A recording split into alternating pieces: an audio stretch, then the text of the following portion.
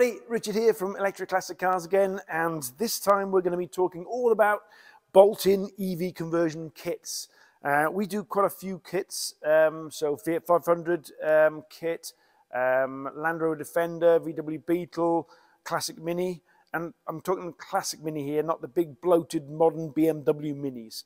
And just a word on kits. So to us, a kit is something that is essentially like a bolt-in kit. And we only sell to approved installers. And there's a number of reasons around that. One is liability of selling it to a member of the public that doesn't necessarily have the right qualifications, could end up killing themselves, unfortunately, if they grab the wrong end of a 400 volt cable.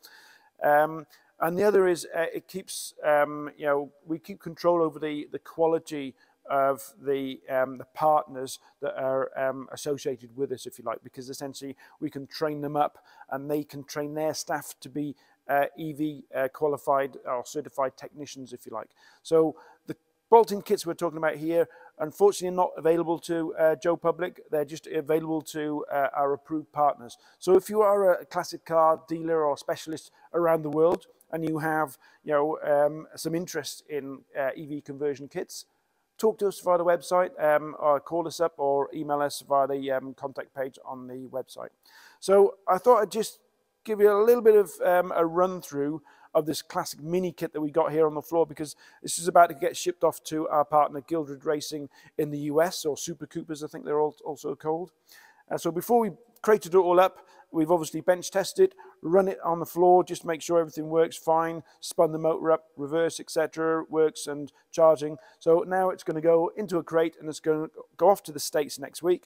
So I thought, before we do that, let's give you a walk around. So what have we got here? Well, in essence, it's a bolt-in, pre-wired high voltage and low voltage loom with a Tesla drive unit and a 31 kilowatt hour battery pack. So if we start at the front here, so those that know their minis, this is a mini subframe, slightly modified obviously to be able to cope with the Tesla drive unit. So there's a small Tesla drive unit in there which gives a maximum of 300 horsepower. And everybody's got 300 horsepower in a Mini, you nuts. Well, don't forget, we can just dial that down. So in road mode, it's around about 100 horsepower, which is pretty quick, but it's not stupidly quick. But then you can flick it into track mode, and please make sure it's on the track when you do it, and then it'll transform into an absolute monster of a 300 horsepower instant electric power rocket ship, basically. So normal road mode, it's 100 horsepower, and that small Tesla drive unit fits like a glove inside the Mini subframe, and that just bolts in. And then over the top of that, we have the front battery box. So there's a number of batteries in here. There's a radiator at the front, and those of you that follow us should know that electric cars still need radiators, and that's just cooling the motor and the inverter side of things. And over the other side there, if you stay there, or actually come around and you'll see. So on this side here, we have a header tank, and that kind of like fits around about there into a recess inside the Mini engine bay, and that's essentially the header tank for the coolant system. That's your service disconnect, and if you come around midship, you'll see, obviously, if this was the car, I'd be sitting kind of around about here. That's your heater. So this has been converted to electric, obviously. So you've got your high voltage feed in there for the heater element. So that kind of sits around about there in the dashboard. And all the loom is all pre-done. So all the connectors and all the cables are all cut to length, and the connectors are all on there. So essentially that, if I remember rightly, goes into the heater. That goes underneath here. You've also then got the shifter, so you still need to choose forward, neutral, reverse.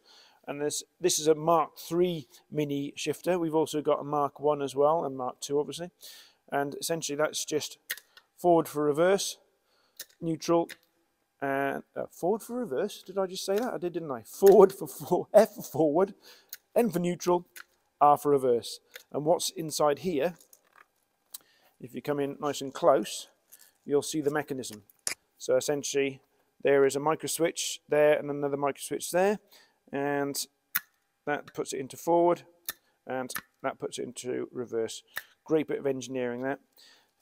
So that is the shifter, and then the cable tray, if you like, that bolts in underneath the vehicle to where the exhaust pipe used to go.